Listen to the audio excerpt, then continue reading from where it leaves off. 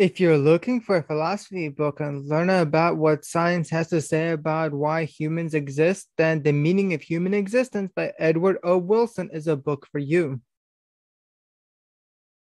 Meaning can mean intention, which implies a designer, leading to many creation stories of existence for a purpose. But science shows that accidents of history are the source of meaning, networks of events that seem random but obey general laws, making adaptations which themselves change the likelihood of other adaptations.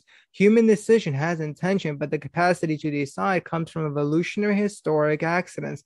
Self understanding is the guide to human choices, survival based on tolerance of independence of thought. For humanity's existence is self made. Humans have very limited perceptions of the world they live in, but science has provided tools to make overt the unseen world. But it is not the technology that is most valuable in society, it is the humanity's subjects. Through reflections of humanity comes a lot of ideas on how to shape society and thoughts on extraterrestrial life.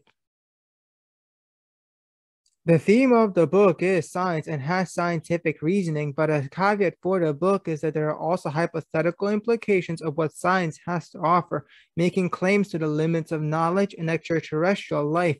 The ideas come from what is known and raise questions about these issues, but has verification problems. Some claims can be contradictory as we do not know how much is actually left to know till the next review.